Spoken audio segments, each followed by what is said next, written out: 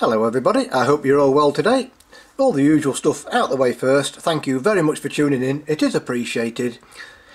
If it's the first time watching our channel or you're a regular viewer, don't forget to give us a thumbs up and hit that subscribe button if you haven't done so already. It's interactions like that that help this channel stay well up in the YouTube rankings, and just as, if not more importantly, it's customers, not just visitors, to our optics weekend, our website, or if you're asking for further advice over the phone, and I know a number of you have done, carried on to make a purchase from us. It's customers, not just visitors, that help this channel continue, and I can come up with new products and ideas.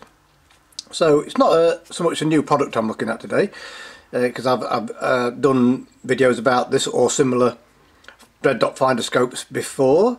It's the Celestron StarPointer red dot finder, and just to show you the box first. Yeah, it comes with a nice sturdy box. If it doesn't come with that box and you're buying from China, ask yourself if it's the genuine product or not. But that to one side. The question is this red dot finder just for Celestron telescopes, or will it fit others such as Orion, Skywatcher, etc.? Well, the answer is yes. So thank you very much for watching, and I'll see you next time. Okay, we'll go into a little bit more detail than that. So this does come with various adapters. Now, as standard, the base unit, it comes with this connection here, where basically there's a couple of little screws on the other side, there and there. Slacken them off and it slides onto an adapter that you get on most of the Next Star series and well, a number of Celestron telescopes, so you don't have to buy the extra adapter.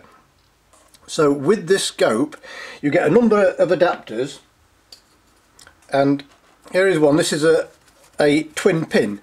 So for example, you might use this on a lot of the Power Seeker series and some of the lesser priced Skywatchers.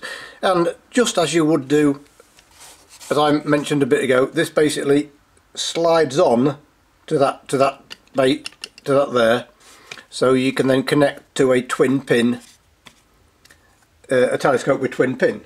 If, like some of the Skywatcher and Orion telescopes, you have the dovetail mount, you have that here as well, and including that little notch there at the back, which aids, gives a really good secure fit. And then another couple of adapters here, which I assume are for, by all means, correct me if I'm wrong, some of the Schmidt-Cassegrain series and the Max suits offs from various brands. So where they screw onto the OTA. So they're the adapters to fit various telescopes, or if like with the Next Star series, you probably don't need any.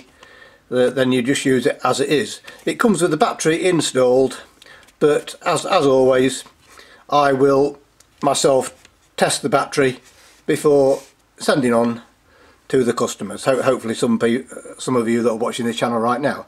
And so that's a quick look at the Celestron StarPointer. Not the StarPointer Pro, which is a completely different design, for better or for worse. That's up to you to decide. Available to purchase in the link in the description below, which does include postage, by the way. All of our prices on our website, the price you see is the price you pay.